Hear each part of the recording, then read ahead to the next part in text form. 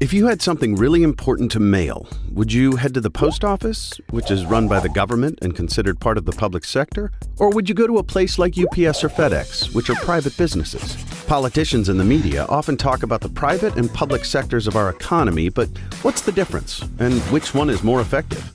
The private sector is made up of businesses or corporations owned by people. Private sector includes malls, grocery stores, and your local diner. To make a profit in the private sector, businesses must earn our money by offering us products and services that we want or need. When businesses have to compete for the same dollars, prices go down, because no one wants to pay twice as much for shoes at one store if you can get the same pair cheaper at another place.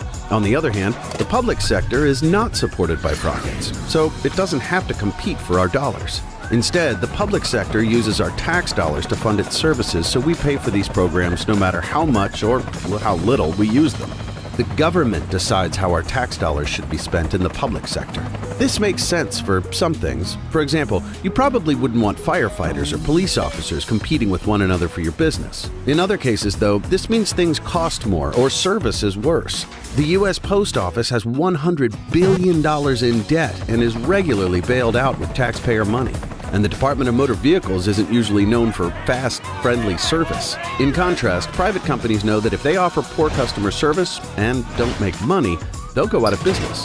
When comparing the private sector with the public sector, it's clear that the market-driven private sector is more efficient. When you don't have to be profitable or accountable, things tend to be more expensive and the service is worse. So when there's a choice between a private sector or the government service, think about the package you really need delivered.